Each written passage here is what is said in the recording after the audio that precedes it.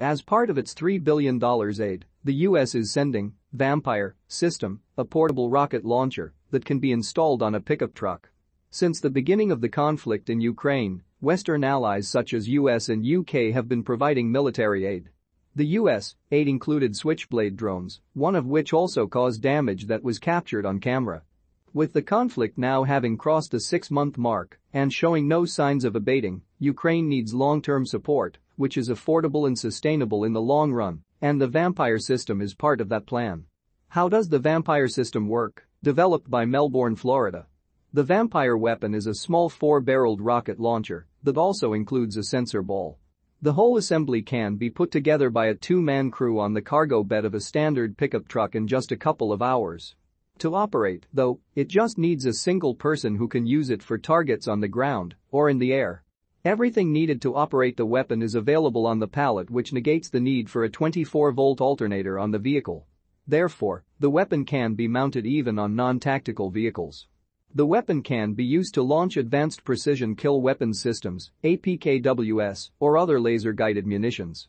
After speculation was rife about which system was being sent to Ukraine, 3 Harris clarified that its rocket-based system was to be sent.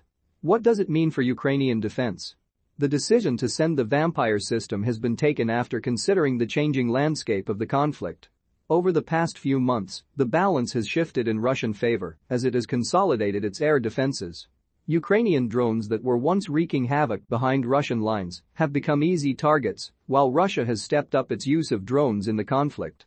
Ukraine is therefore in need of counter-drone measures. Ukrainian soldiers were using motorcycle sidecars for missile launchers, although the effective utility of the method was questionable. With electronic countermeasures being too sophisticated and expensive and supplies of the US-supplied Stinger missiles running short, Ukraine is in need of counter-drone measures. Unlike Stinger missiles that allow single launches, the Vampire system, with 4 barrels, can strike multiple targets without the need for reloading. The ability to install them on NTVs means that they can cover a larger area without special needs. The system can help the Ukrainian forces reduce the time spent on locking onto their targets and is part of the biggest aid provided by the US so far, which also includes Puma drones, artillery, host of other ammunition and air defense systems.